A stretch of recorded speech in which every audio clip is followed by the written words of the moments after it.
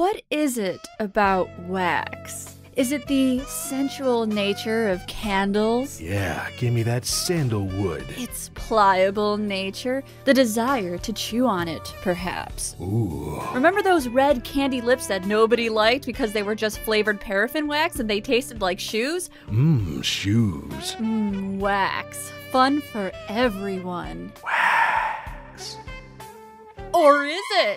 Today I'm going to be looking at House of Wax, the 1953 Vincent Price remake. In this movie, wax is used to kill people and preserve their corpses. Before we start waxing nostalgic, let's briefly go over a few notable things about this film. House of Wax was the first color 3D film released by a mainstream American studio and the first to feature stereophonic sound. Theater gimmicks like this were somewhat common in the 50s, everything from swinging skeletons over the audience to vibrating seats. Ooh. It's not the first film to have success with 3D, however. Warner Brothers, who distributed House of Wax, saw the potential of this gimmick and contracted the creators of the Natural Vision 3D system, which was previously used in an independent film called Buona Devil. Critically, it flopped, but audiences were very amused by the 3D elements, and using them became pretty popular between 1952 and 1954. It's also important to note that this movie is, as mentioned previously, a remake. Because there was a subpar House of Wax movie in 2005, people sometimes assume that this one, with Vincent Price, is the original, but it is also a remake of The Mystery of the Wax Museum, which was based on a short story called The Waxworks by Charles S. Belden. It stars the delightfully sinister Vincent Price, who wasn't landing many roles before this. In fact, this movie kind of refreshed his career and put him on the horror movie fast track. I can honestly watch Price in anything. His spooky charisma is all I need to have a fun movie night, maybe accompanied by a molten lava cake. The cast comprises of relatively known actors and actresses, though I was most surprised to discover that it co-stars Carolyn Jones, who you may not recognize right away in this costume, but she played goth icon Morticia Addams in the Addams Family television series. Also, random Charles Bronson. He was credited under a different name during that time. Now, let's dive into this film. Just try to relax. It's the House of Wax! Professor Henry Jared, played by Price, is a skilled artist who owns his own wax museum in early 1900s New York. His specialty is sculpting realistic-looking wax figures, and you know he's a true artist because look at that beard and stash! You know that man uses the wax to shape that thing. He has a fondness for creating historical figures, but nothing too macabre. I'd put in a chamber of horrors. Murder, torture, execution, scare the living daylights out of people. Well, I don't care for that kind of patronage. Which is interesting, because many of the people he recreated had very grisly endings to their lives, but he, catches them right before that. Literally, right before. But yes, he prefers his more vanilla take on the figures and has a special affection for his Marie Antoinette sculpture. His business partner, Matthew Burke, tries to encourage Jared to create more gruesome pieces and sets, something akin to Madame Tussauds Chamber of Horrors, so they can attract more people, but Jared declines because he believes a well-known art critic named Sidney Wallace might buy him out. My friend Sidney Wallace, Professor Jarrett. It's a great pleasure. For me also, Professor. That's a title that was bestowed on me when I became an exhibitor. It has little to do with my real work. Wow, when Wallace entered the shot, I thought he was also Vincent Price. That would make a great sitcom, by the way. 2 Vincents for the price of 1. I crack myself up. Wallace is impressed with the museum and does make an offer, but he will not be able to complete the purchase until after an upcoming trip. Despite that, Burke fears that Wallace might back out on the deal, and as a surefire thing, he tries to convince Jared to burn down the museum to collect the insurance money. Surefire thing. I get it. These dummies are insured for $25,000. That's $12,500 for each of us. You wouldn't need Wallace. You'd have enough to begin again. No, I'd rather die myself than see my friends destroyed. Ah yes, your friends. That definitely sounds rational and not maladjusted. Jared does not agree with Burke's plans, but Burke's like, fuck it, and sets it ablaze anyway. This scene is by far the scariest in the movie for me. As an artist myself, it's horrific to see this artwork get destroyed in seconds. I would be traumatized if somebody torched all of my paintings. I don't consider them my friends or anything, but I'd rather them not be ruined. And though the movie isn't graphic or gruesome in any way, seeing the wax melt and slaw off the faces of these wax people is fairly explicit, and I felt so terrible for Jared. Even though you know these figures are inanimate, the fact that they resemble real people and it looks like they're burning alive makes this scene fairly disturbing. It's sad and chaotic, and the scene is shot well. It looks convincing. Probably because the fire was real, everything is being destroyed. At one point during this scene, the crew lost control of the fire, and it burnt a hole in the roof and singed Price's eyebrows, so this look of horror might be genuine. Burke fights with Jared before dousing him in kerosene and fleeing. Unable to stop the fire from spreading, we see Jared also attempting to escape before the entire building collapses. Eventually, the old-timey firefighters arrive. Welp, they're not going to be able to do dick. Burke assumes Jared died in the fire and is next seen trying to woo a young woman named Kathy, who is overtly interested in the insurance money he collected. After she suggests they go to Niagara Falls with a marriage license, Burke is like, "Oh shit no, check please," and heads back to his apartment to greedily count his newfound riches. However, he is not alone, as a disfigured man had been waiting for him. He cuts the lights and strangles him, dragging him out into the hall. Wow, this man is amazing at standing upright while dead. Incredible balance for a corpse, very impressive. He ties a phone cord around his neck and throws him down the elevator shaft. Brutal. Now, I assumed right away that this figure was Jared, considering his severely deformed face and because he had a solid motive.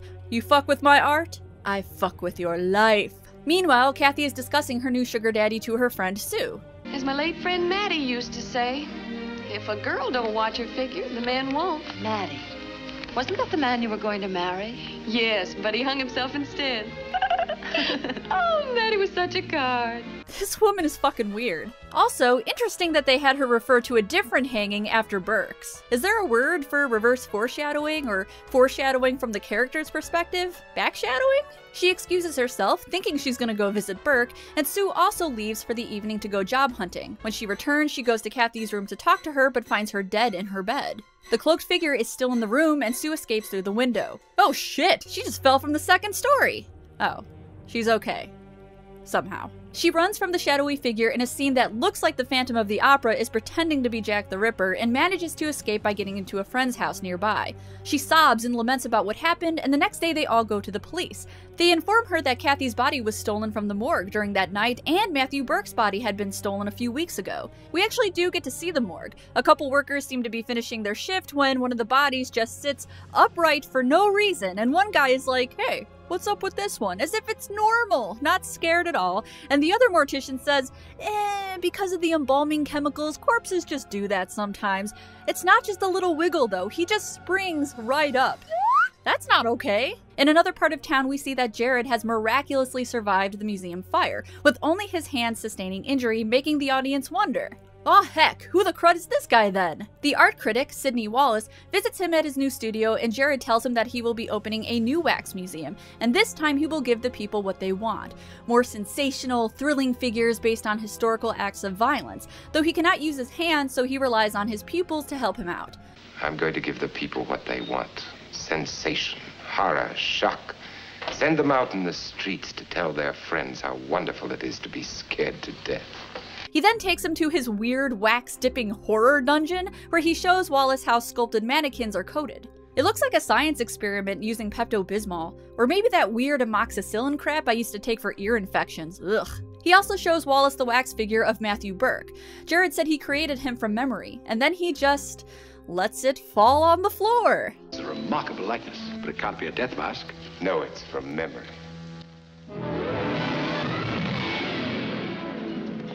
That was a very weird way to segue a scene. We get an intermission, which seems strange in a film I'm just watching on the internet, but this was implemented because it was shown using a double projection system and required a reel change. The museum is now open, and we're greeted by a theater barker who seems to be annoying people with some paddle balls. The women are initially amused, but it quickly turns to irritation. Here's three lovely little ladies right over here. Ah, get your balls out of my face. This paddle ball was meant to be a part of the 3D gimmick. In fact, the barker blatantly addresses the audience at one point. Well, there's someone with a bag of popcorn. Close your mouth, it's the bag I'm aiming at, not your tonsils. Here she comes. Now, I think this museum is amazing. I love scary wax figures and dabble in the macabre, not to be confused with dabbing on the macabre, but the museum guests don't seem to have the same appreciation that I do. Oh, Millie! Price really shines as Jared in this segment. I love his descriptions of the scenes he's showcasing, and like most murderous lunatics, he's very captivating and has this kind of morbid charm. So successful was this machine at cutting off the heads of the French aristocrats, they named it after its creator. And here it is, the bloody guillotine. Sue attends the museum opening and is shocked to see a Joan of Arc figure that resembles Kathy. She's shaken by the similarities and has to take a moment. Jared overhears her and assures her that he saw Kathy's photo in the paper and used them as inspiration for the figure, which is very weird, but he somehow is able to charm Sue into thinking that it's flattering and not weird, and also convinces Sue that she could be the inspiration for his beloved Marie Antoinette sculpture. You mean I look like she did? Exactly as she did. Once in his lifetime, every artist feels the hand of God and creates something that comes alive. So it was with my Marie Antoinette, and I loved her. Once again, morbid charm. Later that night, the cloaked man breaks into Sue's room through a window, presumably to kill her and take the body, but she wakes up and screams, scaring him away. Despite her fears, she's able to move on somewhat and even get back into the dating scene. This can-can dance is meant to be another 3D gimmick, because who doesn't want to feel like they're being kicked in the face? Sue, however, is not impressed. I don't know. It doesn't seem proper. All those girls showing their talents. Those bare shoulders, so improper.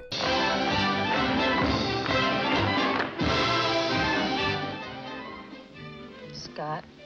Look at her butt. Now completely convinced that there is something up with the Joan of Arc figure, Sue decides to go to the museum to investigate. She runs into Jared, who catches her examining the sculpture. He forgives her for messing with it and presents her with her head.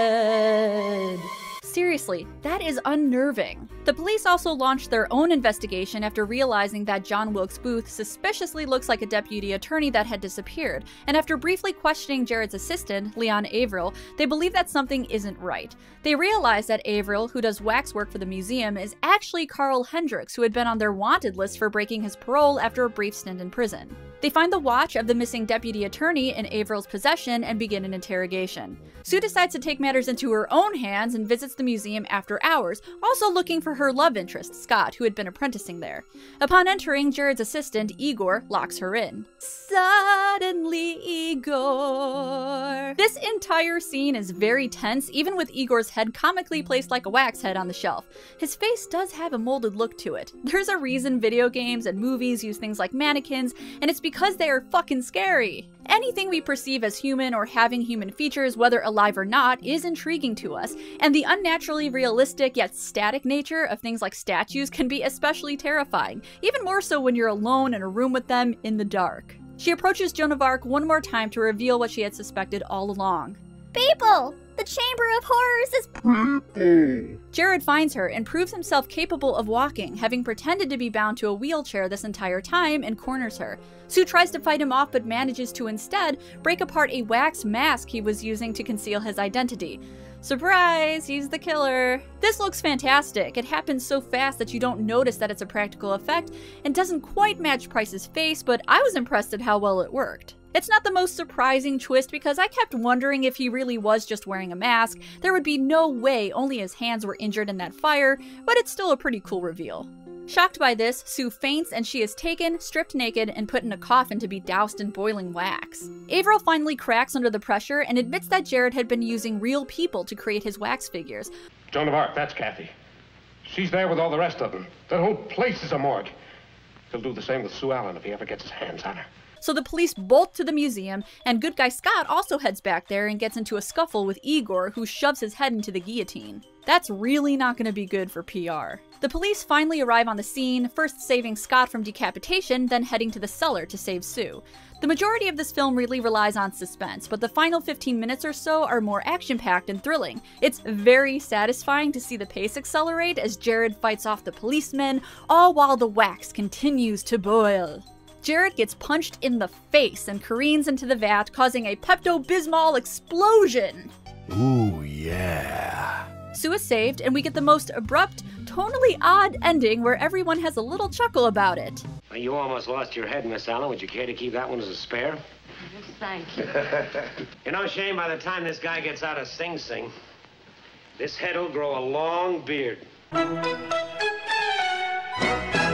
This movie did not do well critically when it was first released. Reviews were pretty much mixed, with more negatives than positives, possibly because the 3D aspects were considered a bit contrived and some critics were not impressed by the story, but it has aged well among horror fans and is considered a cult classic. I really enjoyed the film. If you've seen the 2005 slasher remake, and I say the word remake very loosely here, then you might have some preconceived notions about it. House of Wax 2005 has an emphasis on shock and violence. It's more on the gory side, as you can expect from a slasher movie, but this version is gore-free and more eerie than frenetic. I would put it in the category of suspense horror, and that really works for me. I love it. The most explicit scene is the one I earlier discussed with the sculptures melting, otherwise it plays out like a murder mystery in a way. Price's acting is wonderful, he is believably weird and a little twisted, and I adore Price no matter what, but he can be cheesy, as you can imagine. Last year I reviewed House on Haunted Hill, a favorite of mine, and I found that movie more on the corny side, whereas House of Wax felt more serious, more realistic,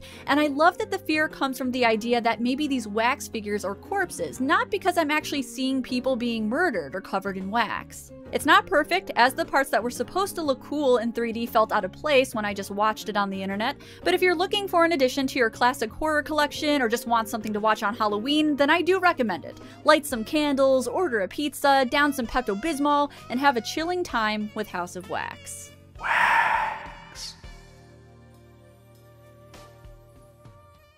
Hey everyone, thank you for watching my video on House of Wax. I hope you give it a watch. If you want to see other movie reviews, I have some linked in my annotations, and if you want to regale me with spooky tales, check out my social media. You can also give me money via Patreon if you find you just have way too much of it. Thanks again, and I'll see you in the next one.